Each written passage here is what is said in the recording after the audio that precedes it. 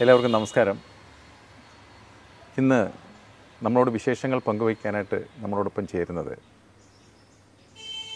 മധ്യ കേരളത്തിലെ ഒരു ബിസിനസ് സാമ്രാജ്യം തുടങ്ങി കേരളത്തിൽ അങ്ങോളം ഇങ്ങോളം ഇന്ന് നിരവധി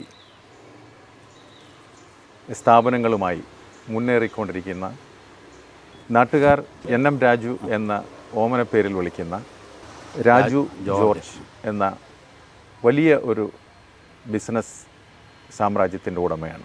സാർ നമസ്കാരം. നമസ്കാരം. ഇന്നത്തെ ഈ വിദ്യാഭ്യാസത്തിൽ നിരവധി കുട്ടികൾ മാർക്ക് മേടിക്കുന്നു.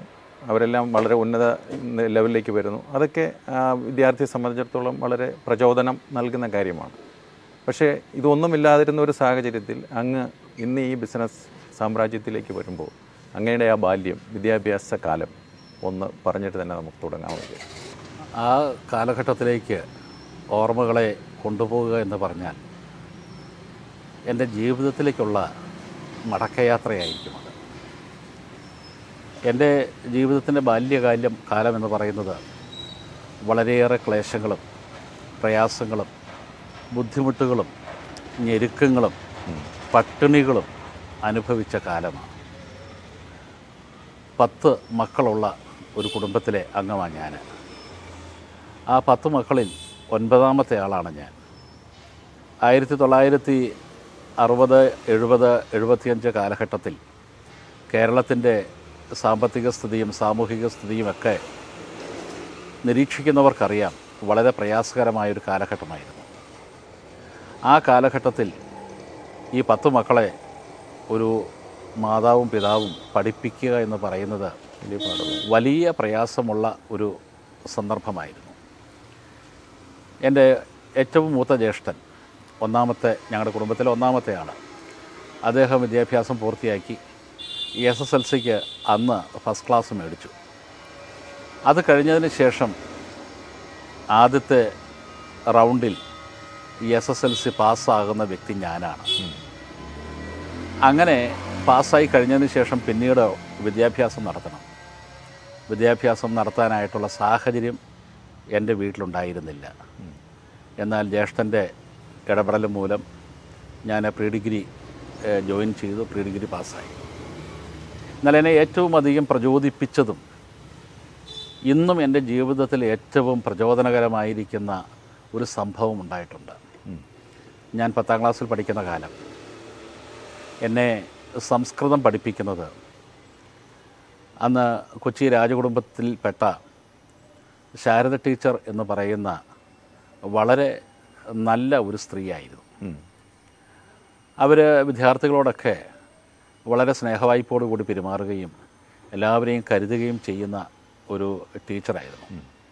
ഒരു ദിവസം സ്കൂൾ വിട്ടു ഞാൻ വീട്ടിൽ വന്നു.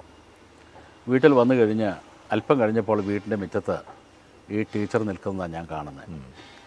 ടീച്ചർ എന്നോട് പറഞ്ഞു, നിൻ്റെ അപ്പനെ ഒന്ന് വിളിക്കാൻ പറഞ്ഞു. ഞാൻ വിളിച്ചു, വളരെ പ്രയാസത്തോടുകൂടി. കാരണം എന്തെങ്കിലും എൻ്റെ കുറ്റം പറയാനായിരിക്കും ടീച്ചർ വന്നത് എന്നുള്ള നിലയിൽ ഞാൻ വളരെ പ്രയാസത്തോടുകൂടി വിളിച്ചു കഴിഞ്ഞപ്പോൾ എൻ്റെ പിതാവിനോട് ആ ടീച്ചർ പറഞ്ഞ വാക്കാണ് എൻ്റെ ജീവിതത്തിൻ്റെ വിജയത്തിൻ്റെ അടിത്തറ. തീർച്ചയായും. ടീച്ചർ പറഞ്ഞു, ജോർജ് മാപ്പിളെ, ഞാൻ രാജുവിനെക്കുറിച്ച് ചില കാര്യങ്ങൾ പറയാനാണ് വന്നത്. അവനെ ഞാൻ പഠിപ്പിക്കുന്നുണ്ട്. ഞങ്ങളുടെ ക്ലാസ്സിലെ ഏറ്റവും മിടുക്കനായ വിദ്യാർത്ഥികളിൽ ഒരുവനാണ് അവൻ. നിങ്ങൾ അവനെ പഠിപ്പിക്കണം കേട്ടോ. അവൻ്റെ വിദ്യാഭ്യാസം മുടക്കരുത്. അവനെ നിങ്ങൾ പഠിപ്പിക്കണം. അവൻ മിടുക്കനാണ്. അവൻ നല്ല നിലയിൽ വരും കേട്ടോ. എൻ്റെ കണ്ണ് നിറഞ്ഞു പോയ സന്ദർഭം ഇന്നും ഞാൻ ആ അവസരങ്ങൾ ഓർക്കുമ്പോൾ ഞാൻ അതുപോലെ തന്നെ ഞാൻ കൃതാർത്ഥനായിട്ട് എൻ്റെ കണ്ണ് നിറയാറുണ്ട്. എൻ്റെ ജീവിതത്തിൽ എനിക്ക് നിരവധി അവാർഡുകളും മറ്റ് കാര്യങ്ങളും എല്ലാം കിട്ടിയിട്ടുണ്ട്. ഒരുപാട് പേര് എന്നെ ആദരിക്കുകയും ബഹുമാനിക്കുകയും ഒക്കെ ചെയ്തുകൊണ്ടിരിക്കുന്നുമുണ്ട്. എന്നാൽ അതിനേക്കാളെല്ലാം വില മതിക്കുന്നത് എനിക്ക് ലഭിച്ച ഏറ്റവും വലിയ അവാർഡ് എന്ന് പറയുന്നത് ആ ടീച്ചറിൻ്റെ ആ ചില വാക്കുകൾ മാത്രമാണ്. ഇന്നും എന്നെ മുന്നോട്ട് നയിക്കുന്നത് ആ വാക്കാണ്. കഴിഞ്ഞ ദിവസം ഞാൻ നേതൃത്വം കൊടുക്കുന്ന സ്കൂളിൽ +2 വിദ്യാർത്ഥികൾ പാസ്സായി. 22 പേര് +2 എഴുതിയതിൽ 18 പേർക്ക് ഡിസ്റ്റിങ്ഷനും 4 പേർക്ക് ഫസ്റ്റ് ക്ലാസ്സുമായിട്ട് വിദ്യാർത്ഥികൾ പാസ്സായി. അവരെ ഹോണർ ചെയ്യുന്ന ചടങ്ങിൽ വെച്ച് ഞാൻ ഈ വാക്കുകൾ പറഞ്ഞു. വളരെ വികാര നിർഭരമായ ഒരു അന്തരീക്ഷമായിരുന്നു അത്. വിദ്യാർത്ഥികളുടെ സാധ്യതകളും അവരുടെ പോരായ്മകളും മനസ്സിലാക്കുന്ന ടീച്ചേഴ്സ്, അതാണ് ഒരു ടീച്ചർ എന്ന പദത്തിന് അത്യാവശ്യം വേണ്ടുന്ന ഒരു കാര്യം.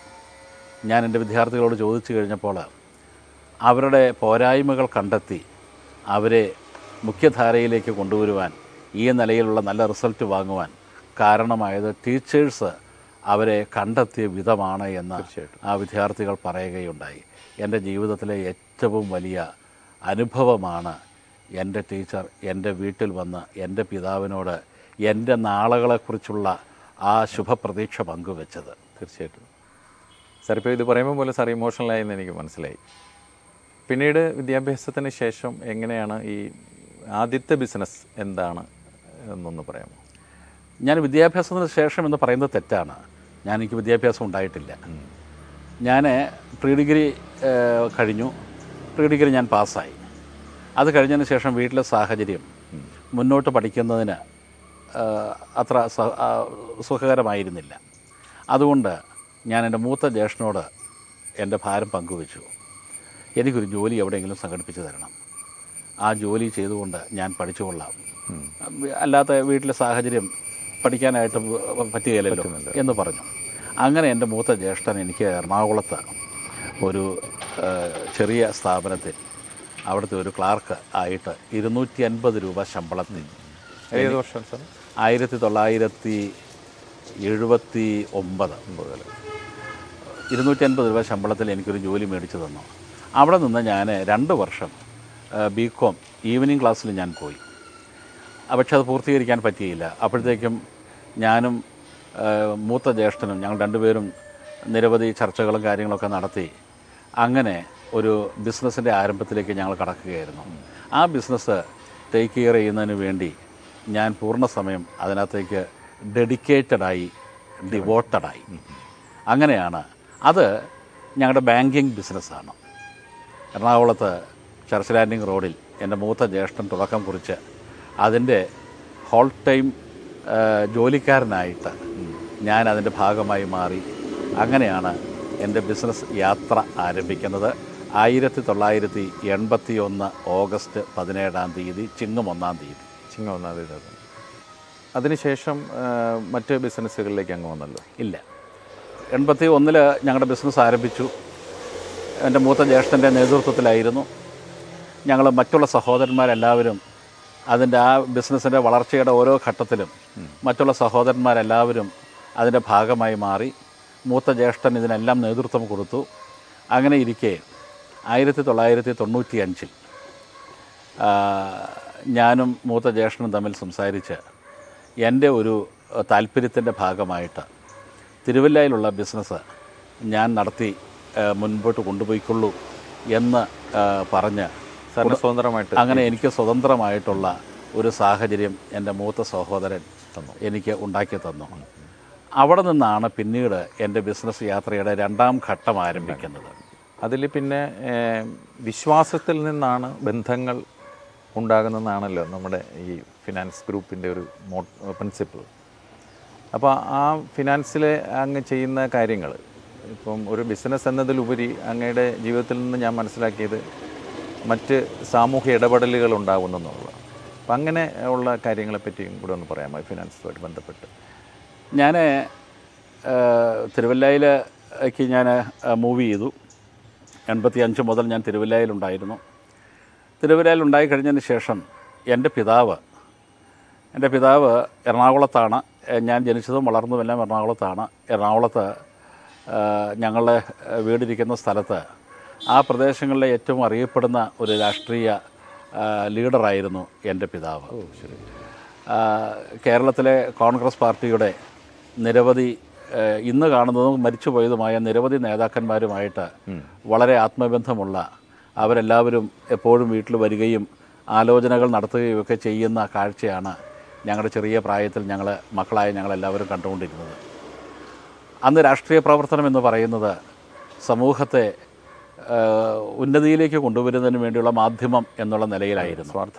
സ്വാർത്ഥതയൊന്നുമില്ലാതെ ഉള്ള ഒരു നിലയിലായിരുന്നു. ഞാൻ ഓർക്കുന്നുണ്ട്, ബഹുമാനപ്പെട്ട ശ്രീ പോൾ പി മാണി കേരളത്തിൻ്റെ ഭക്ഷ്യവകുപ്പ് മന്ത്രിയായിരിക്കുന്ന കാലം, പോൾ പി മാണി എല്ലാ വെള്ളിയാഴ്ചയും വൈകുന്നേരം തിരുവനന്തപുരത്ത് നിന്ന് വീട്ടിലേക്ക് പോകുന്ന വഴി ആദ്യം കയറുന്നത് ഞങ്ങളുടെ വീട്ടിലാണ്. ഞങ്ങളുടെ വീട്ടിൽ വന്ന് ഏതാണ്ട് 2-3 മണിക്കൂർ ഇരുന്ന് വർത്തമാനം പറഞ്ഞ് ആ പ്രദേശങ്ങളിലെ കാര്യങ്ങളും കോൺഗ്രസ് പാർട്ടിയുമായിട്ട് ബന്ധപ്പെട്ട കാര്യങ്ങളുമൊക്കെ ചർച്ച ചെയ്ത് പോകുന്നത്, എൻ്റെ പിതാവിൽ നിന്ന് ചർച്ച ചെയ്ത് പോകുന്നത് ഞാൻ കണ്ടിട്ടുണ്ട്. അങ്ങനെ ഇരിക്കെ പോൾ പി മാണി ഒരിക്കൽ എൻ്റെ പിതാവിനോട് ചോദിച്ചൊരു ചോദ്യം എൻ്റെ ചെറിയ പ്രായത്തിൽ ഞാൻ കേട്ടുകൊണ്ടിരിക്കുകയാണ്. ജോർജേട്ടൻ്റെ നാട്ടിലുള്ള മുഴുവൻ ആളുകളുടെയും കാര്യങ്ങൾ എന്നോട് പറയുന്നുണ്ട്. അവർക്ക് പല കാര്യങ്ങൾ ചെയ്തു കൊടുക്കണമെന്ന് എന്നോട് ആവശ്യപ്പെടുന്നുണ്ട്. ജോർജേട്ടൻ്റെ മക്കളെക്കുറിച്ചോ ജോർജേട്ടൻ്റെ ആവശ്യങ്ങളോ ഒന്നും ജോർജേട്ടൻ എന്നോട് ഇതുവരെ പറഞ്ഞിട്ടില്ലല്ലോ. അതിന് എൻ്റെ പിതാവ് കൊടുത്ത മറുപടി ഇതാണ്. പൗലോസൂട്ടി, പോൾ പി മാണിയെ എൻ്റെ ഫാദർ അങ്ങനെ വിളിക്കുന്നത്, പൗലോസൂട്ടി, രാഷ്ട്രീയം മറ്റുള്ളവർക്ക് വേണ്ടിയാകണം, സ്വന്തം കാര്യം നേടാൻ ഉപയോഗിക്കുന്നതാകരുത്. അതുകൊണ്ടാണ് എനിക്ക് ആവശ്യങ്ങളില്ലാഞ്ഞിട്ടല്ല, എൻ്റെ കുഞ്ഞുങ്ങൾക്ക് ആവശ്യങ്ങളില്ലാഞ്ഞിട്ടല്ല, പക്ഷേ ഞാൻ എൻ്റെ രാഷ്ട്രീയ ബന്ധങ്ങൾ ഞാൻ അതിന് ഉപയോഗിക്കാത്തത് എന്ന് പൗലോസൂട്ടി തിരിച്ചറിയണം എന്ന് പറഞ്ഞത് ഇന്നെന്ന പോലെ ഞാൻ ഓർക്കുന്നുണ്ട്. അതുകൊണ്ടാണ് ഞാനത് അന്യമായിരിക്കുന്ന ഒരു കാര്യം. അതെ, രാഷ്ട്രീയത്തിൽ പ്രത്യേകിച്ച് അല്ലേ. അങ്ങനെ ഞാൻ തിരുവല്ലയിലേക്ക് വന്നു കഴിഞ്ഞതിന് ശേഷം എൻ്റെ കുടുംബാംഗം കൂടിയായിരുന്നു അന്നത്തെ MLA ശ്രീ മാമൻ മത്തായി. മാമൻ മത്തായിയുമായിട്ടുള്ള സ്നേഹം, സഹകരണം, ഇടപെടലുകൾ രാഷ്ട്രീയ രംഗത്തേക്ക് ഇവിടെ തിരുവല്ലയിലെ രാഷ്ട്രീയ രംഗവുമായിട്ട് ഇടപെടാനായിട്ട് എനിക്ക് കാരണമായി. അപ്പോൾ ഞാൻ സ്വാഭാവികമായിട്ട് മാമൻ മത്തായിയുമായിട്ടുള്ള സഹകരണത്തിൽ കേരള കോൺഗ്രസ് പ്രവർത്തകനായിട്ട് ഞാൻ മാറി. കേരള കോൺഗ്രസ് അന്ന് UDFൻ്റെ ഭാഗമായതുകൊണ്ട് കേരള കോൺഗ്രസ് എന്നുള്ള വേർതിരിവുകളൊന്നും ഉണ്ടായിരുന്നില്ല. അങ്ങനെ ഞാൻ കേരള കോൺഗ്രസിൻ്റെ മുഖ്യധാരയിലേക്ക് എത്തി. മാണിസാറുമായിട്ടുള്ള വളരെ ആഴമേറിയ ബന്ധം ആ കാലങ്ങളിൽ തന്നെ ശ്രീ മാമൻ മത്തായിയുടെ ഇടപെടലുകളിലൂടെ മാണിസാറുമായിട്ടും മാണിസാറിൻ്റെ കുടുംബവുമായിട്ടുള്ള വളരെ ആഴമേറിയ ബന്ധം ഉണ്ടായി. ഒരു മകനെ പോലെ മാണിസാറ് എന്നെ കാണുകയും സ്നേഹിക്കുകയും കരുതുകയും ഒക്കെ ചെയ്തു. അങ്ങനെ രാഷ്ട്രീയ രംഗത്ത് വളരെ സജീവ നേതൃത്വ നിരയിലേക്ക് വരുവാൻ കാരണമായി. എന്നാൽ ഇന്ന് വരെ രാഷ്ട്രീയത്തെ എൻ്റെ വ്യക്തിപരമായിരിക്കുന്ന ഒരാവശ്യത്തിന് വേണ്ടിയും ഞാൻ ഇതുവരെ ഉപയോഗിച്ചിട്ടില്ല. അച്ഛൻ അന്ന് പറഞ്ഞിരിക്കുന്ന ആ വാക്കിൽ അടിയുറച്ച് വിശ്വസിച്ചുകൊണ്ട് ഇന്ന് വരെ രാഷ്ട്രീയത്തെ എൻ്റെ വ്യക്തിപരമായിരിക്കുന്ന ലാഭത്തിന് വേണ്ടി, എൻ്റെ ബിസിനസ്സിൻ്റെ വിപുലീകരണത്തിന് വേണ്ടി ഞാൻ രാഷ്ട്രീയത്തെ ഇന്ന് വരെ ഉപയോഗിച്ചിട്ടില്ല. ഞാനത് നാളെയും അങ്ങനെ തന്നെ ആയിരിക്കണം എന്ന് ആഗ്രഹിക്കുന്ന ഒരു വ്യക്തിയാണ്. തീർച്ചയായിട്ടും അങ്ങനെ തന്നെ അങ്ങേക്ക് തുടരാൻ കഴിയട്ടെ എന്ന് ഞാൻ ആശംസിക്കുന്നു. പിന്നെ ഈ ഫിനാൻസ് രംഗം കഴിഞ്ഞിട്ട് ഓട്ടോമൊബൈൽ രംഗത്താണ് ഇന്ന് അങ്ങയുടെ ഏറ്റവും കൂടുതൽ ശ്രദ്ധ എന്ന് തോന്നുന്നത്. കാരണം നിരവധി വാഹനങ്ങൾ വരുന്നു, അതെല്ലാം കേരളത്തിലെ മാർക്കറ്റുകളിൽ നന്നായിട്ട് പോകുന്നു. കേരളത്തിൽ അങ്ങോളം ഇങ്ങോളം ഒരു ബിസിനസ് ശൃംഖല തന്നെ അത് അങ്ങേക്കുണ്ട്. അപ്പോൾ ഇതിനെപ്പറ്റി ഈ ബിസിനസ്സിൻ്റെ ഒരു രീതിയെ പറ്റി ഒന്ന് സംസാരിക്കാം. ഞാൻ ബാങ്കിങ് മേഖലയിലേക്ക് ഞാൻ വന്നു. അത് നിരവധി ബ്രാഞ്ചുകളായിട്ട് വിപുലീകരിക്കപ്പെട്ടു. അങ്ങനെ മുൻപോട്ട് വരുമ്പോൾ ആദ്യകാലം മുതൽ തന്നെ എൻ്റെ ഹൃദയത്തിലൊരു ചിന്തയുണ്ടായിരുന്നു. ബിസിനസ്സിൻ്റെ വിജയത്തിന് ഒരു ബിസിനസ്സിൽ മാത്രം കോൺസെൻട്രേറ്റ് ചെയ്യുന്നത് ബുദ്ധിയല്ല. Don't put your all eggs in A single basket എന്ന് പറയുന്ന ഒരു തത്വമുണ്ട്. ഒരു ബിസിനസ്സിനകത്ത് മാത്രം ശ്രദ്ധ കേന്ദ്രീകരിച്ച് കഴിഞ്ഞാൽ ആ ബിസിനസ്സിന് എന്തെങ്കിലും ക്ഷീണം സംഭവിച്ചാൽ നമ്മൾക്ക് പിടിച്ചു നിൽക്കാൻ ബുദ്ധിമുട്ടായിട്ട് വരും. അതുകൊണ്ട് ഡൈവേഴ്സിഫിക്കേഷൻ ബിസിനസ്സിലുണ്ടാകണം എന്ന് ആദ്യകാലം മുതൽ എൻ്റെ ചിന്തയിലുണ്ടായിരുന്നു. അങ്ങനെ ഞാൻ ബാങ്കിങ് മേഖലയിൽ നിൽക്കുന്ന സമയത്ത് കുറച്ച് കാലങ്ങൾ കഴിഞ്ഞപ്പോൾ തിരുവല്ലയിൽ ഒരു ഗ്യാസ് ഏജൻസി ഞാൻ ടേക്ക് ഓവർ ചെയ്യുകയുണ്ടായി. ആ ഗ്യാസ് ഏജൻസി ഏതാണ്ട് 17,000-18,000 കൺസ്യൂമേഴ്സുള്ള ഗ്യാസ് ഏജൻസിയാണ്. ആ ഗ്യാസ് ഏജൻസിയുമായിട്ട് ബന്ധപ്പെട്ട് എൻ്റെ പ്രവർത്തന മേഖല വളരെയധികം വിപുലീകരിക്കപ്പെട്ടു. ധാരാളം ബന്ധങ്ങൾ അതുവഴി ഉണ്ടായി. അങ്ങനെ ആ മേഖല വിപുലീകരിക്കപ്പെട്ട് മുൻപോട്ട് പോകുന്ന സമയത്താണ് വിദ്യാഭ്യാസ മേഖലയിലേക്ക് പ്രവേശിക്കുവാനായിട്ടുള്ള സാഹചര്യമുണ്ടായി. സ്കൂള് തിരുവല്ലായ്ക്കടുത്ത് ഒരു വലിയ പ്രമുഖമായൊരു സ്കൂള് ഞാൻ ഏറ്റെടുത്തു. ആ സ്കൂള് ഇന്ന് വളരെ വിജയകരമായി നടന്നു പോകുന്നു. അതിൻ്റെ അനുഭവമാണ് ഞാൻ ആദ്യമേ സ്കൂളിൻ്റെ. അത് കഴിഞ്ഞതിന് ശേഷം ടൂറിസം ആൻഡ് ട്രാവൽ ബിസിനസ് അങ്ങനെ ഒരു സ്ഥാപനം ഏറ്റെടുക്കുവാനായിട്ടുള്ള സാഹചര്യമുണ്ടായി. അത് വളരെ വിജയകരമായിട്ട് ഇന്നും നടന്നു പോയിക്കൊണ്ടിരിക്കുന്നു. അങ്ങനെ ഇരിക്കുമ്പോഴാണ് ഈ വാഹന വിതരണ രംഗത്തേക്ക് എൻ്റെ ശ്രദ്ധ വരാൻ കാരണം. വളരെ ലുക്രേറ്റീവായിരിക്കുന്ന ഒരു മേഖലയാണ് വാഹന മേഖല. എപ്പോഴും ആളുകൾ വാഹനങ്ങൾ പുതിയത് മേടിച്ചുകൊണ്ടിരിക്കും.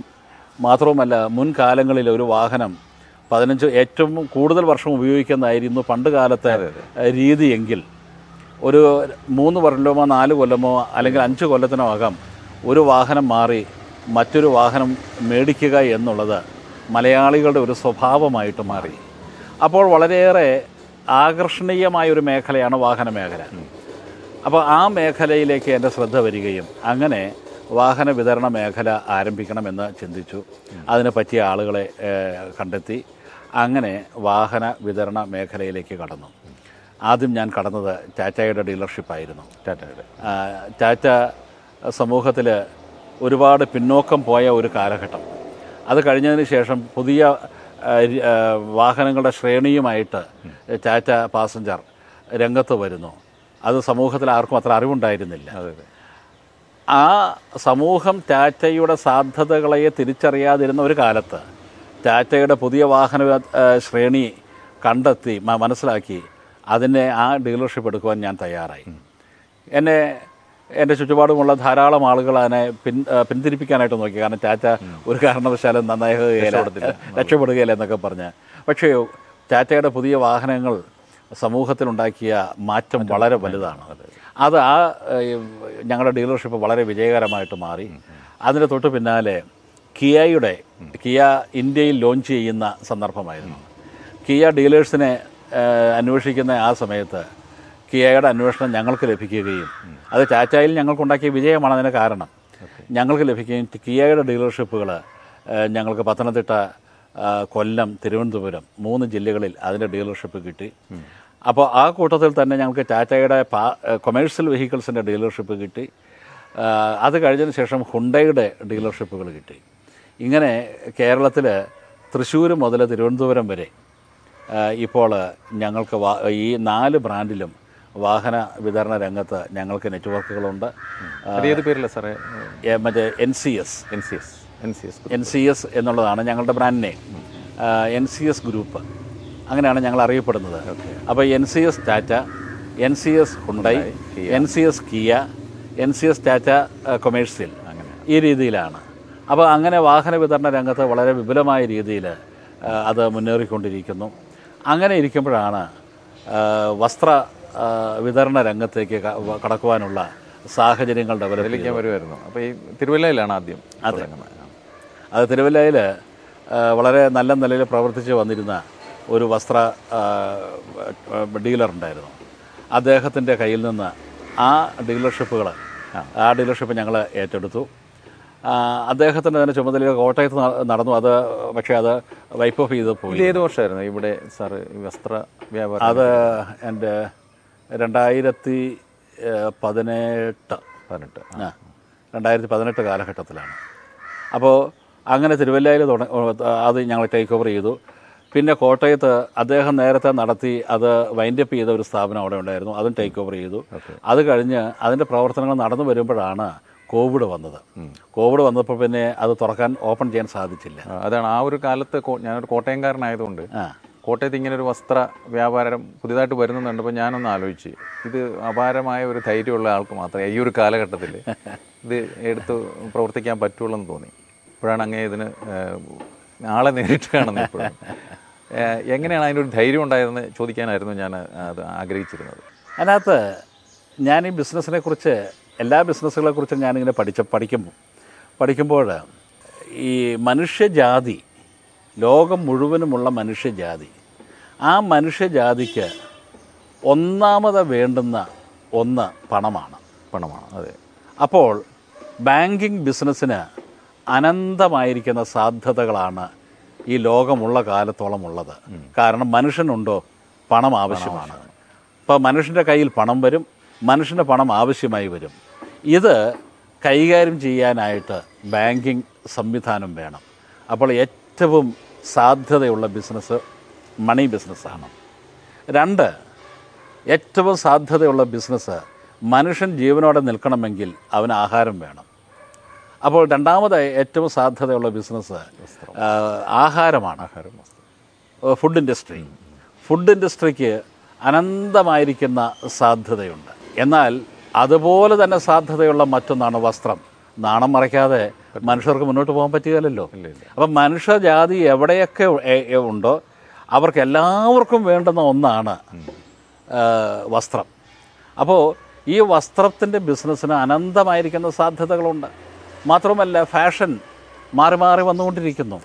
ആ ഫാഷൻ മാറി മാറി വന്നുകൊണ്ടിരിക്കുമ്പോൾ ഇതിനെ എങ്ങനെ ജനങ്ങളുടെ മുൻപിൽ നമ്മൾ അവതരിപ്പിക്കുന്നു, ജനങ്ങളെ എങ്ങനെ ഇതിനകത്തേക്ക് ആകർഷിപ്പിക്കാം, അതിനകത്ത് നമ്മൾ വിജയിച്ചാൽ നമ്മൾ തുടങ്ങുന്ന ബിസിനസ് വിജയിക്കും. കോട്ടയത്ത് അനേക ആളുകൾ നിങ്ങൾ എന്നോട് പറഞ്ഞതുപോലെ തന്നെ വളരെ കോമ്പറ്റീഷനുള്ള ഒരു സ്ഥലമാണ് വസ്ത്രരംഗം. ഒരുപാട് പേര് എന്നെ നിരുത്സാഹപ്പെടുത്തി. കോട്ടയത്ത് ആരംഭിക്കരുത്, കോട്ടയം പരാജയപ്പെടും, ടെക്സ്റ്റൈൽ ഇൻഡസ്ട്രി കോട്ടയത്ത് വിജയിക്കുകയില്ല, അത് നമുക്ക് പറ്റിയതല്ല, നഷ്ടത്തിൽ കലാശിക്കും എന്നൊക്കെ പറഞ്ഞ് ഒരുപാട് പേരെ എന്നെ നിരുത്സാഹപ്പെടുത്തി. അപ്പോഴും ഈ ബിസിനസ്സിനെ സംബന്ധിച്ചുള്ള എൻ്റെ നിരീക്ഷണങ്ങളാണ് എന്നെ ആ കാര്യത്തിനകത്ത് പിടിച്ചു നിർത്തിയത്. കാരണം പണം അത് മനുഷ്യനാവശ്യമാണ്. അതുകൊണ്ട് ഫിനാൻസ് ഇൻഡസ്ട്രിക്ക് വളരെ സാധ്യത സ്കോപ്പുണ്ട്. ഫുഡ് ഇൻഡസ്ട്രിക്ക് മനുഷ്യൻ്റെ ഫുഡ് ആവശ്യമാണ്. അതുകൊണ്ട് ഇന്നലെ കഴിച്ചു എന്ന് പറഞ്ഞുകൊണ്ട് ഇന്ന് കഴിക്കാതിരിക്കാൻ പറ്റുകയില്ല, ഇന്ന് കഴിക്കുന്നു എന്നും പറഞ്ഞുകൊണ്ട് ഇനി ഒരാഴ്ചത്തേക്ക് കഴിക്കാതിരിക്കാൻ പറ്റുകയില്ല. അപ്പോൾ അതുകൊണ്ട് ഫുഡ് ഇൻഡസ്ട്രിക്ക് അനന്തമായിരിക്കുന്ന സാധ്യതയാണ്. പണ്ട് ഒരു പാൻറ്റും ഷർട്ടും 2-3 ദിവസം ഇടുന്ന ആളുകളായിരുന്നു നമ്മളെല്ലാവരും. എന്നാൽ ഇന്ന് ഒരു ദിവസം തന്നെ കഷ്ടിയാണ്. ഒരു ദിവസം തന്നെ ഇട്ട് കഴിഞ്ഞാൽ ഉച്ച കഴിഞ്ഞിട്ട് വന്ന് നമ്മൾ മറ്റൊരു ചടങ്ങിന് പോകണമെങ്കിൽ നമ്മൾ വസ്ത്രം മാറും, അടുത്ത വസ്ത്രം എടുത്തിടും. അപ്പോൾ ടെക്സ്റ്റൈൽ ബിസിനസ്സിന് സാധ്യത വളരെ വലുതാണ്. അപ്പോൾ ഈ ബിസിനസ്സിൻ്റെ സാധ്യതകളെ സംബന്ധിച്ചുള്ള എൻ്റെ നിരീക്ഷണമാണ് അതിനെ കാരണമാക്കിയത്. പിന്നെ കോട്ടയത്ത് എനിക്ക് നന്നായിട്ടറിയാം. കോട്ടയം എന്ന് പറയുന്നത് ഏറ്റവും എലൈറ്റായിട്ടുള്ള ആളുകൾ താമസിക്കുന്ന സ്ഥലമാണ്. ഏറ്റവും പർച്ചേസിങ് കപ്പാസിറ്റി ഉള്ള ആളുകൾ താമസിക്കുന്ന സ്ഥലമാണ്.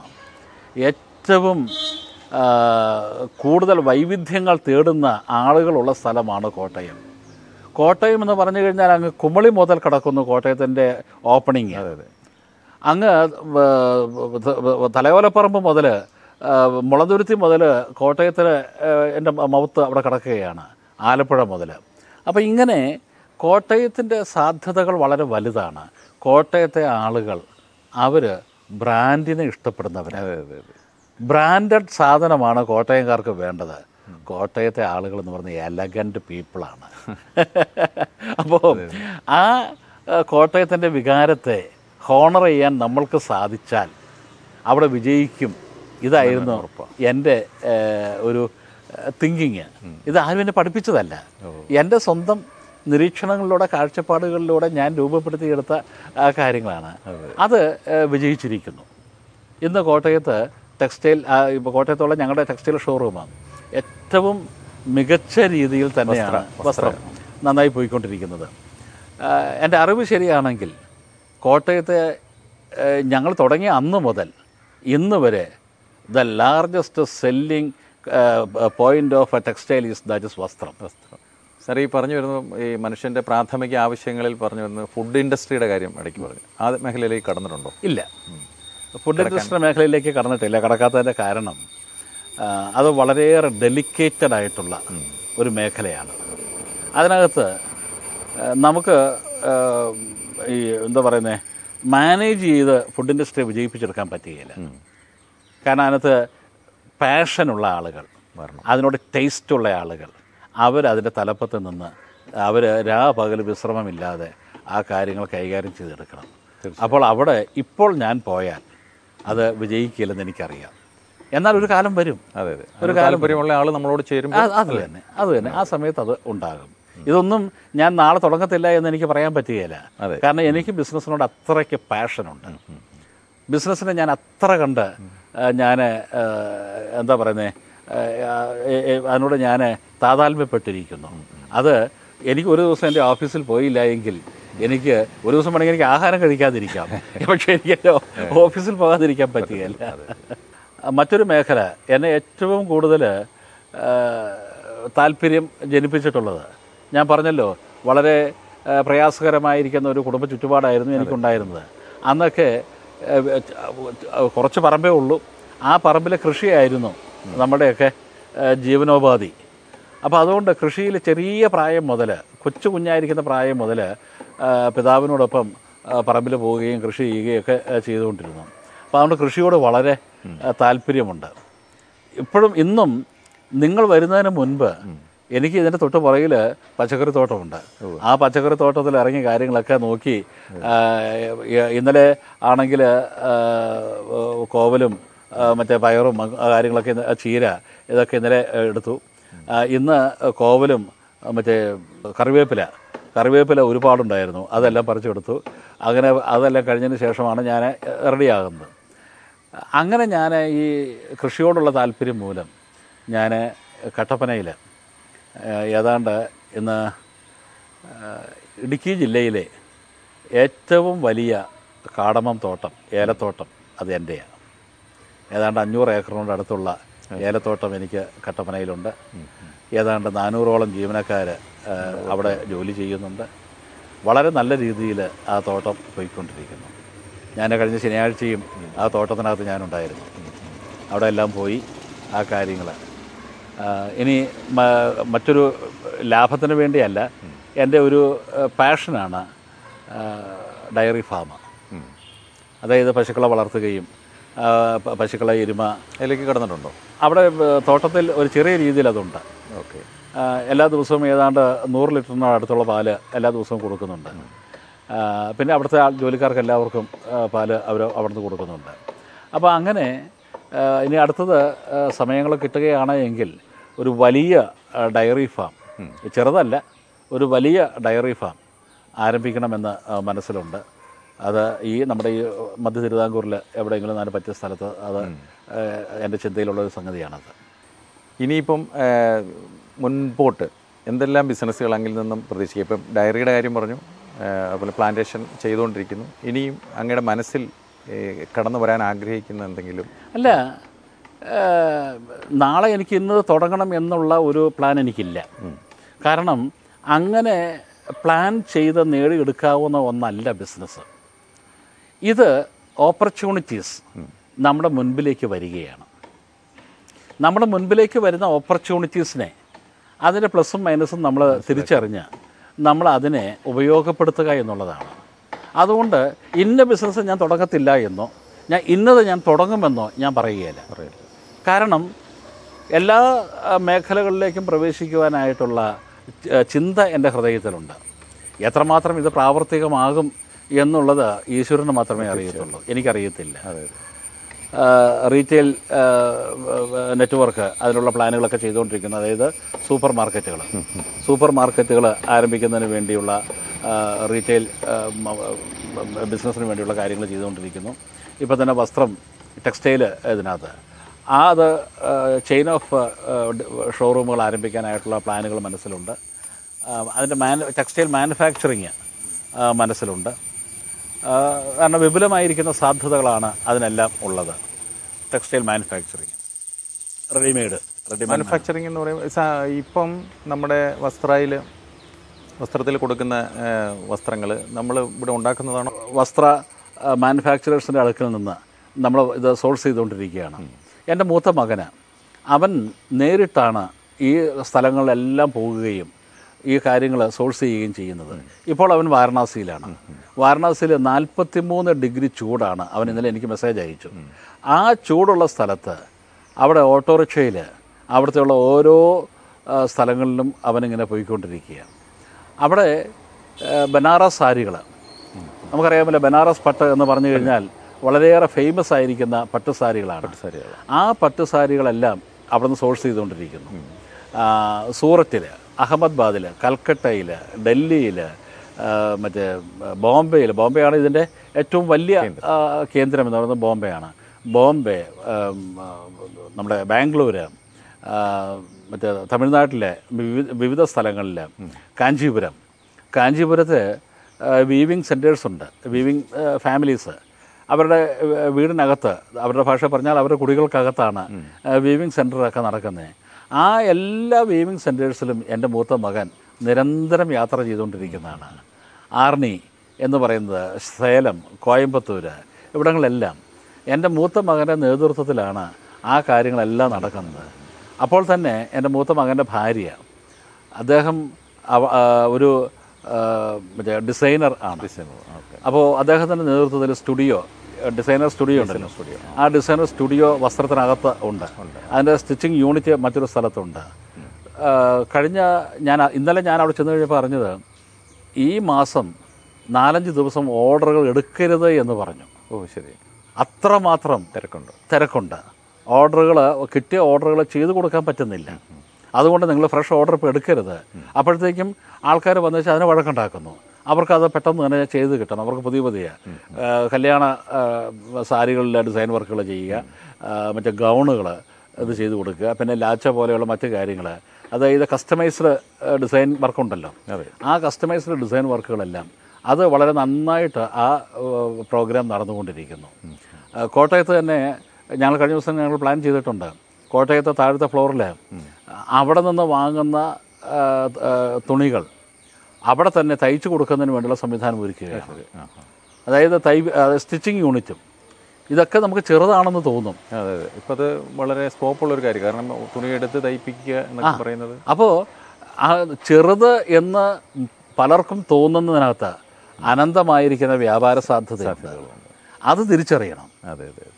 അപ്പോൾ അത് തിരിച്ചറിഞ്ഞു കഴിഞ്ഞാൽ നമ്മൾക്ക് നമ്മുടെ ബിസിനസ്സിന് വലിയ ഡയമെൻഷൻസ് നമുക്ക് സൃഷ്ടിക്കാനായിട്ട് നമുക്ക് സാധിക്കും. അപ്പോൾ അങ്ങനെ വിവിധ മേഖലകളിലേക്ക് മാനുഫാക്ചറിങ്, ടെക്സ്റ്റൈൽ മാനുഫാക്ചറിങ് അനന്തമായ സാധ്യതയുള്ളൊരു മേഖലയാണ്. എക്സ്പോർട്ടിങ്, അതെല്ലാം ഞങ്ങളുടെ പദ്ധതിയിൽ, പ്ലാനിനകത്തുള്ളതാണ്. അതെല്ലാം ഭാവിയിൽ അതെല്ലാം ഉണ്ടാകും. ഓൺ ബ്രാൻഡിൽ ഈ കാര്യങ്ങളെല്ലാം ചെയ്തു പോകണം. അതെ. സാർ ഇടയ്ക്ക് സംസാരിച്ച് വന്നപ്പോൾ രാഷ്ട്രീയമായ ഒരു പാരമ്പര്യം തന്നെ സാർ പറഞ്ഞിരുന്നു. അച്ഛൻ്റെ കാലത്ത് തുടങ്ങിയ രാഷ്ട്രീയം ഇന്ന് കേരള കോൺഗ്രസിൻ്റെ മുഖ്യധാരയിൽ നിൽക്കുന്നു. അതിൻ്റെ പ്രവർത്തനങ്ങളുമായിട്ട് മുന്നോട്ട് പോകുന്നുണ്ട് ഈ തിരക്കിനിടയ്ക്കും. രാഷ്ട്രീയ മേഖലയിലെ അങ്ങയുടെ പ്രവർത്തനങ്ങളെ പറ്റിയൊന്നോ? രാഷ്ട്രീയ മേഖലയിൽ നമ്മുടെ സമൂഹം എല്ലാവർക്കും അറിയാം. ആ സമൂഹം രാഷ്ട്രീയ ബന്ധിതമായിരിക്കുന്നൊരു സമൂഹമാണ്. അതെ, രാഷ്ട്രീയം ജീവവായു പോലെയാണ് മലയാളികൾക്ക്. തീർച്ചയായും. അപ്പോൾ അതുകൊണ്ട് കേരളത്തിൽ മുഖ്യധാരയിൽ നിൽക്കുന്ന ഒരു വ്യക്തിക്കും രാഷ്ട്രീയത്തെ മാറ്റി നിർത്തിക്കൊണ്ട് മുന്നോട്ട് പോകാനായിട്ട് സാധിക്കുകയില്ല. പ്രകടമായ രാഷ്ട്രീയ പ്രവർത്തനം ഇല്ല എന്ന് പറയുന്നവർക്കും അവർക്ക് രാഷ്ട്രീയമുണ്ട്. എന്നാൽ ഞാനൊരു വ്യവസായി ആയിരിക്കുമ്പോൾ തന്നെ ഞാൻ സമൂഹത്തിനോടുള്ള എനിക്കൊരു പ്രതിബദ്ധതയുണ്ട് എന്ന് വിശ്വസിക്കുന്ന ഒരു വ്യക്തിയാണ് ഞാൻ. എന്നെ ഇത്രത്തോളം ആക്കിയെടുത്തത് ഈ സമൂഹമാണ്. തീർച്ചയായും. ആ സമൂഹത്തെ തിരികെ സേവിക്കണം എന്നുള്ളത് ഏത് വ്യക്തിയിലും ഉണ്ടാകേണ്ടുന്ന ഒരു അഭിനിവേശമാണ്. അതനുസരിച്ച് രാഷ്ട്രീയ രംഗത്ത് എൻ്റെ സാന്നിധ്യമുണ്ട്. ഞാൻ ആദ്യമേ സൂചിപ്പിച്ചു, മാമൻ മത്തായി, മാണിസാറ്, ഇവരുമായിട്ടുള്ള ആ തീവ്രമായിട്ടുള്ള ബന്ധം. ഒരുപാട് കാര്യങ്ങൾ ഞാൻ പഠിച്ചത് മാണിസാറിൽ നിന്നാണ്. സമൂഹത്തിൽ നമ്മളെങ്ങനെ ആയിരിക്കണം, സമൂഹത്തിനുള്ള നമ്മുടെ കാഴ്ചപ്പാട് എങ്ങനെയായിരിക്കണം, സമൂഹത്തെ നമ്മൾ എങ്ങനെ സേവിക്കണം എന്നുള്ള കാര്യങ്ങളെല്ലാം മാണിസാറിൽ നിന്നാണ് പഠിച്ചത്. ആ ലഭിച്ച അറിവിൻ്റെ അടിസ്ഥാനത്തിൽ ഈ സമൂഹത്തിൽ രാഷ്ട്രീയ രംഗത്ത് നിന്ന് സമൂഹത്തിൻ്റെ നന്മയ്ക്ക് നമ്മൾ കാരണക്കാരാകണം. നമ്മളിലുള്ള അറിവ്, നമ്മളിലുള്ള എക്സ്പീരിയൻസ്, നമ്മളിലുള്ള മറ്റ് സാധ്യതകൾ, ഇതെല്ലാം സമൂഹത്തിൻ്റെ നന്മയ്ക്ക് ഉപകരിക്കത്തക്ക രീതിയിൽ ചെയ്യണം എന്നുള്ളതാണ്. അങ്ങനെയാണ് ഞാൻ കഴിഞ്ഞ ടൈമിൽ കേരള കോൺഗ്രസ് പാർട്ടിയുടെ പത്തനംതിട്ട ജില്ലാ പ്രസിഡൻ്റായിരുന്നു. ആ ജില്ലാ പ്രസിഡന്റ് സ്ഥാനത്ത് ഞാൻ മാറിക്കഴിഞ്ഞപ്പോൾ പാർട്ടി എന്നെ അടുത്ത ചുമതല ഏൽപ്പിച്ചു, പാർട്ടിയുടെ സംസ്ഥാന ട്രഷറർ എന്നുള്ള ചുമതല. അപ്പോൾ ഇന്ന് പാർട്ടിയിലെ ഏറ്റവും പ്രധാനപ്പെട്ട ആ ഗണത്തിലാണ് ഞാൻ ഇന്ന് നിൽക്കുന്നത്. നാളുകളിൽ പാർട്ടി ഏത് ഉത്തരവാദിത്വം എന്നെ ഏൽപ്പിച്ചാലും ആ ഉത്തരവാദിത്വങ്ങളിൽ ഞാൻ ഏറ്റെടുത്തിട്ട് മുൻപോട്ട് പോകുക തന്നെ ഞാൻ ചെയ്യും. എൻ്റെ ബിസിനസ്സോ മറ്റു കാര്യങ്ങളോ ഒന്നിനും അത് തടസ്സം. ഇത് എലോങ് വിത്ത് ദാറ്റ് ബിസിനസ്സിനോടൊപ്പം രാഷ്ട്രീയവും രാഷ്ട്രീയത്തിനോടൊപ്പം ബിസിനസ്സും അത് കൊണ്ടുപോകണം എന്നുള്ളതാണ്. കാരണം കേരളത്തിൽ ഒരു രാഷ്ട്രീയക്കാരന് അവന് ഒരു ബിസിനസ്സും ചെയ്യാൻ പാടില്ല എന്നുള്ള ഒരു ചിന്താഗതിയുണ്ട്. ഒരു ബിസിനസ്സുകാരന് അവൻ ബിസിനസ് മാത്രം ചെയ്താൽ മതി, അവൻ രാഷ്ട്രീയത്തിൽ ഇടപെടണ്ട എന്നുള്ള ചിന്താഗതിയുണ്ട്. തെറ്റാണ്. അത് വളരെ തെറ്റായിരിക്കുന്ന ഒരു കാര്യമാണ്. ഒരു ബിസിനസ്സുകാരൻ ബിസിനസ് മേഖലയിൽ അവൻ വിജയിച്ച് മുൻപോട്ട് പോകുമ്പോൾ അവന് സമൂഹത്തിന് സേവനം ചെയ്യാൻ പറ്റുന്നത് ഇന്ന് രാഷ്ട്രീയ മേഖലയിലായതുകൊണ്ട് ആ രാഷ്ട്രീയത്തിൽ അവന് ഇടപെടണം. തീർച്ചയായിട്ടും അവന് പറ്റുമെങ്കിൽ. ഇപ്പോൾ എല്ലാവരും ഇടപെടണമെന്ന് പറഞ്ഞാൽ അതിന് പറ്റാത്തവർക്ക് വേണ്ട. എന്നാൽ അവൻ അതിനുള്ള പാഷനുണ്ട്, അവൻ അതിനുള്ള ഡെഡിക്കേഷനുണ്ട് എങ്കിൽ അവൻ അതിനകത്ത് ഇടപെടണം. അതുകൊണ്ട് ബിസിനസ്സുകാർ രാഷ്ട്രീയക്കാരാകുന്നതോ രാഷ്ട്രീയക്കാർ ബിസിനസ്സുകാരാകുന്നതോ തെറ്റല്ല. രാഷ്ട്രീയത്തിലുണ്ട് എന്ന് ഞാൻ രാഷ്ട്രീയത്തിൽ ഉയർന്നു നിൽക്കുന്ന ഒരു വ്യക്തിയാണ്. അതുകൊണ്ട് എനിക്ക് കുടുംബപരമായിട്ട് എനിക്ക് പശ്ചാത്തലങ്ങളുണ്ട്, അതുകൊണ്ട് ഞാൻ ബിസിനസ് ചെയ്യാൻ പാടില്ല എന്ന് പറഞ്ഞു കഴിഞ്ഞാൽ ശരിയാകുമോ? അപ്പോൾ രാഷ്ട്രീയത്തിൽ ഈ ഇന്നത്തെ നമ്മുടെ സമൂഹത്തിൻ്റെ കാഴ്ചപ്പാട് രാഷ്ട്രീയത്തിനോടുള്ള ബന്ധത്തിലും ബിസിനസ്സിനോടുള്ള ബന്ധത്തിലും മാറ്റം വരുത്തിയേ മതിയാകുകയുള്ളൂ. എന്നാൽ ബിസിനസ്സിനെ രാഷ്ട്രീയത്തിൽ വളരാനുള്ള ഏണിയായിട്ട് കൂട്ടരുത്. രാഷ്ട്രീയത്തെ ബിസിനസ് വളർത്താനുള്ള ഏണിയായിട്ട് മാറ്റരുത്. അവിടെയാണ് ഈ പ്രശ്നം. നമ്മളിതിനെ ഡിഫറൻഷ്യേറ്റ് ചെയ്യണം. എൻ്റെ രാഷ്ട്രീയം ഒരിക്കൽ പോലും എൻ്റെ ബിസിനസ് വളർത്തുവാൻ വേണ്ടിയുള്ളതല്ല. എനിക്കതിനകത്ത് കൃത്യമായിരിക്കുന്ന വേർതിരിവ് എനിക്കുണ്ട്. എൻ്റെ രാഷ്ട്രീയ ഇടപെടൽ മൂലം അല്ലെങ്കിൽ രാഷ്ട്രീയത്തിലുള്ള എൻ്റെ സ്വാധീനം മൂലം എൻ്റെ ബിസിനസ്സിന് ഒരു ചെറിയ രീതിയിലുള്ള ആനുകൂല്യം പോലും ഞാൻ മേടിച്ചിട്ടില്ല. ഞാൻ സർക്കാരിന് എന്തെങ്കിലും കൊടുക്കാനുണ്ടെങ്കിൽ ഞാൻ കൊടുക്കും. ഇന്ന് പത്തനംതിട്ട ജില്ലയിൽ ഏറ്റവും കൂടുതൽ GST കൊടുക്കുന്ന ആളുകളിൽ ഒരാൾ ഞാനാണ്. ഏതാണ്ട് ഒരു മാസം 12 കോടി 13 കോടി രൂപ GST കൊടുക്കുന്നൊരു വ്യക്തിയാണ് ഞാൻ. എൻ്റെ കണക്കുകൾ നിങ്ങൾ പരിശോധിച്ച് കഴിഞ്ഞാൽ എൻ്റെ കണക്കിനകത്ത് GSTയുടെ വെട്ടിപ്പ് ഒരിടത്ത് പോലും കാണാൻ പറ്റുകയില്ല. സത്യസന്ധതയാണല്ലോ നമ്മുടെ എല്ലാത്തിൻ്റെയും ബിസിനസ്സിൻ്റെയൊക്കെ സത്യസന്ധത, മറ്റേ കഠിനാധ്വാനത്തിന് വേണ്ടിയുള്ള ഡെഡിക്കേഷൻ, തീർച്ചയായിട്ടും സമർപ്പണം, ഇത് വളരെ അത്യാവശ്യമാണ് ഏത് മേഖലയിൽ വിജയിക്കാനും. അല്ലാതെ വിജയിക്കുവാനായിട്ട് സത്യസന്ധതയും സമർപ്പണവും കഠിനാധ്വാനത്തിന് വേണ്ടിയുള്ള താല്പര്യവുമില്ലാതെ വേറെ കുറുക്കുവഴിയില്ല. അത് മനസ്സിലാക്കിക്കൊള്ളുക എല്ലാവരും. അപ്പോൾ ഇത്രയും സമയം നമ്മളോടുണ്ടായിരുന്ന ഒരു ജീവചരിത്രമാണ് ശരിക്കും നമ്മൾ കേട്ടത്. സാറിനെ സംബന്ധിച്ചിടത്തോളം ഒരു സാധാരണ കുടുംബത്തിൽ ജനിച്ച് പടിപടിയായി അദ്ദേഹം ബിസിനസ് രംഗത്തേക്ക് വന്നു. അതുപോലെ തന്നെ രാഷ്ട്രീയത്തിൽ ഒഴിച്ചുകൂടാനാവാത്ത സ്ഥാനങ്ങൾ വഹിക്കുന്ന ഒരു വ്യക്തി. രണ്ടും പരസ്പര പൂരകമായിട്ട് കൊണ്ടുപോകാൻ ശ്രദ്ധിക്കുകയും അതിൽ വിജയിക്കുകയും ചെയ്യുന്ന ഒരാൾ എന്നുള്ള നിലയ്ക്കാണ് സാറിനെ നമുക്കിപ്പോൾ മനസ്സിലായത്. ഈ ജീവചരിത്രം എന്ന് പറയുന്നത്, ജീവചരിത്രം ഇന്ന് ഒരു ബിസിനസ്സിലേക്ക് കിടക്കാനോ അല്ലെങ്കിൽ ഒരു രാഷ്ട്രീയത്തിലേക്ക് കിടക്കാനോ ആഗ്രഹിക്കുന്ന ഏതൊരാളും പാഠമാക്കേണ്ട ഒരു കാര്യമാണ് എന്ന് ഒരു ഇൻ്റർവ്യൂ എന്നതിലുപരി അദ്ദേഹത്തിൻ്റെ ആ ജീവിത വഴിത്താരയിൽ പല കാര്യങ്ങളും നമുക്ക് മനസ്സിലാക്കേണ്ടതുണ്ട് എന്നുകൂടി ബോധിപ്പിക്കുന്ന ഒരു അഭിമുഖമായിരുന്നു സാറുമായിട്ടുണ്ടായിരുന്നത്. ഈ തിരക്കുള്ള സമയത്ത് ഇത്രയും സമയം മീഡിയ മംഗളവുമായി ചേർന്ന് നിന്നതിന്, ഇത്രയും കാര്യങ്ങൾ പങ്കുവെക്കുക എന്നുള്ളതല്ല, അത് പൊതുജന സമക്ഷം സമർപ്പിക്കുമ്പോൾ അതിനൊരു സന്ദേശം ഉണ്ടാവണം എന്നുള്ള രീതിയിൽ തന്നെയാണ് അങ്ങയുടെ എനിക്കൊരു ഇൻ്റർവ്യൂ ആയിട്ട് ശരിക്കും തോന്നിയിട്ടില്ല എന്നുള്ളതാണ് സത്യം. ഒരു അഭിമുഖം, ഒരു സൗഹൃദ സംഭാഷണം പോലെ തോന്നി. അങ്ങേക്ക് എന്തായാലും അങ്ങയുടെ ജീവിത വഴിത്താരയിൽ രാഷ്ട്രീയത്തിലായാലും ബിസിനസ്സിലായാലും ഒക്കെ വളരെ വിജയങ്ങളുണ്ടാവട്ടെ എന്ന് ആത്മാർത്ഥമായി ആഗ്രഹിക്കുന്നു, പ്രാർത്ഥിക്കുന്നു. നന്ദി.